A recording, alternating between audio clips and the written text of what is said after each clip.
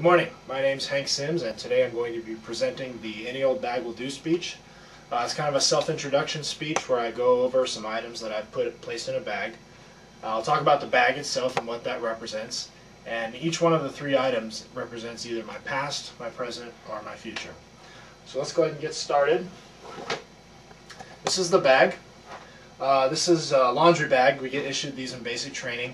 And we pretty much put anything in there during basic training. We're always carrying around stuff back and forth. But today, though, I've placed the items in here. So I think that the bag basically represents me. It represents myself because it contains my past, my present, and my future, just like I do.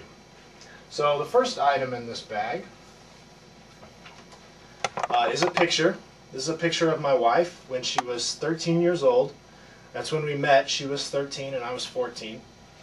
Now I've selected this picture to represent my past because I have very few memories of my past without my wife in it. For instance, let's say I started remembering my memories when I was about 5 years old and I met her when I was 14. So that's 9 years of memories, only 9 years without her in there. And truth be told, as the years go by, I've started to insert her into my old memories. So I think a picture of her represents my past really well, since there's hardly anything about my past that I don't remember her being a part of. Now the next item in the bag, this is called a nenju. It's a Japanese religious item. Shin Buddhists use this, and I'm a Shin Buddhist. And in church, basically, we put the nenju around our palms like this. When our palms are together like this is called gasho. And we wrap the nenju around our palms in gasho, and in church we'll sing songs like this or meditate like this. We're pretty much always doing this in church. So the nenju is a real important part of the religion.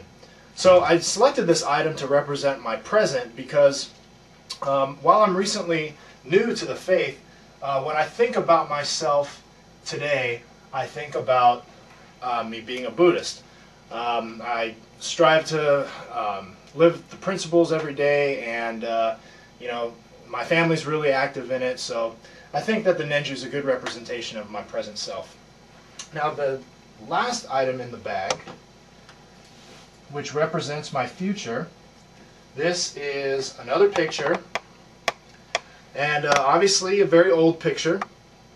This is a picture of my grandfather when on his wedding day back in during World War II. You might ask yourself, how can such an old picture represent someone's future?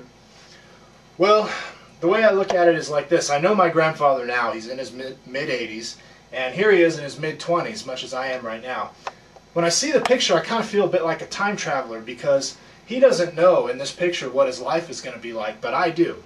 And the life that he led from then to where I know him now has been an extraordinary life and very respectable one. His life is one that I would like to emulate myself. The path that he led throughout his life is a future that I wish I can have for myself. So when I see this picture, I think of the future that I want to lead. So kind of in summary here, we have these three items which represent my past, present, and future.